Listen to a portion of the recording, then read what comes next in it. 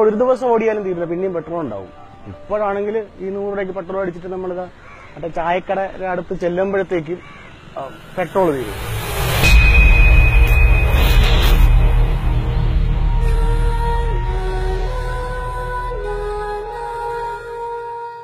ഞങ്ങള് 4 വർഷങ്ങൾക്ക് ശേഷമാണ് ഞങ്ങൾ രണ്ടുപേരും ഈ നാട്ടിലേക്ക് വരുന്നത്. ഞാനങ്ങ് ദുബായില് ഷെയ്ഖിന്റെ കമ്പനികളിലാണ്. വലങ്കൈ, ഞാൻ ഷെയ്ഖിന്റെ വലങ്കൈയാണ്.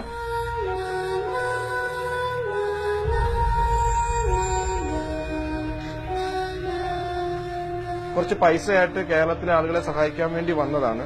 10 കോടി. അപ്പം വന്ന ഒരു 10 ദിവസം ഞങ്ങൾ ഇവിടെ താമസിക്കുന്നത് കൊണ്ടും ഫുൾ ടാങ്ക് പെട്രോൾ അല്ലേ, നമ്മൾ ഫുൾ ടാങ്ക് ബെൻസ് കാറില്ലേ, ഞങ്ങളുടെ ബെൻസ് കാറിൽ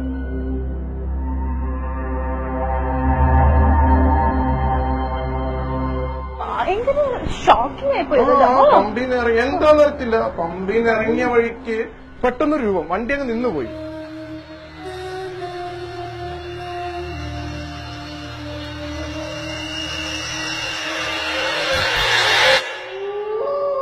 ഇവിടുന്ന് ഒരു 1.5 കിലോമീറ്റർ അപ്പുറത്തൊരു താമരക്കുളമുണ്ട്. ഒരു മധ്യവയസ്കനായ ഒരു ആള് താമര പറിക്കാൻ പോയെന്നും അയാള് കാൽവഴുതി വെള്ളത്തിൽ വീണെന്നും അങ്ങനെ അയാളെ രക്ഷിക്കാനായിട്ട് ആംബുലൻസിൽ കൊണ്ടുപോകുന്ന വഴി പെട്രോൾ തീർന്ന് വഴിമധ്യേ മരിക്കുകയും ചെയ്യുന്നതാണ് നമ്മുടെ നാട്ടിൽ ഉള്ളൊരു വിശ്വാസം.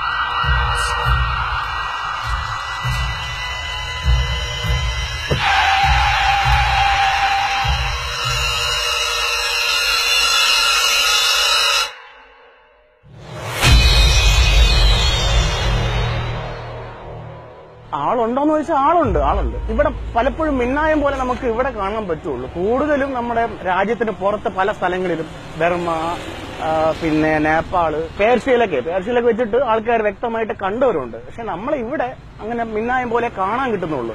കാണുന്ന ദിവസം എന്തെങ്കിലും പണിയായിട്ടായിരിക്കും ഇവിടെ പണി കിട്ടും, എന്തെങ്കിലും പണിയായിട്ടായിരിക്കും ഇവിടെ മിന്നായം പോലെ പ്രത്യക്ഷപ്പെടുന്നത്. ആൾക്കാർ ബുദ്ധിമുട്ടാണ്, ഇത് ഭയങ്കര ബുദ്ധിമുട്ടാണ്. ശരിയല്ലേ?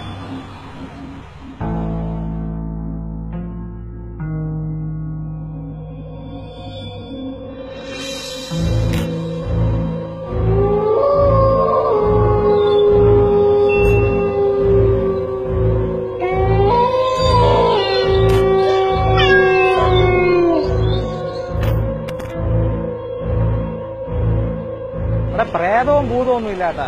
ചില വികസന വിരോധികൾ ഇത് പറഞ്ഞ് പകർത്തയാണ്. അല്ലെങ്കിൽ ആരും ഈ കാലത്ത് പ്രേതം കൊണ്ടെന്ന് വിശ്വസിക്കുമോ? നിങ്ങൾ എന്തോ ചിന്തിച്ച് നോക്ക് സുഹൃത്തെ. എനിക്ക് ഈ പെട്രോൾ പ്രശ്നം എവിടെയെങ്കിലും ബാധിക്കുന്നുണ്ടോ? ഇല്ല. അതുപോലെയാണ് ഇവിടുത്തെ ജനങ്ങൾക്കും. ഇത് ചിലര് നമ്മളെ കണ്ണേടി കൊണ്ടും അല്ലാത്തത് കൊണ്ടും നമ്മളെ വളരാൻ സമ്മതിക്കുന്നില്ല. നിങ്ങളെങ്ങനെ വികസനത്തെ തടയുന്ന കാര്യങ്ങളൊന്നും പറയാതിരിക്കുക. ഞങ്ങളൊന്ന് വികസിച്ചോട്ടെ പ്ലീസ്.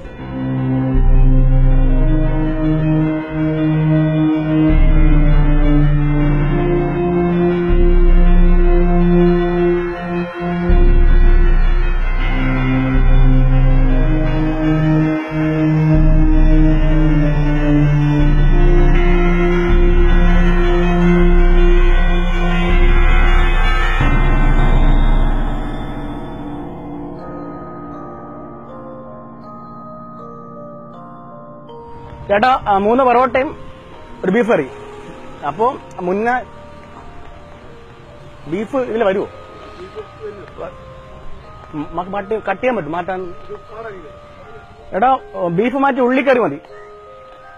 ഉള്ളിക്കറി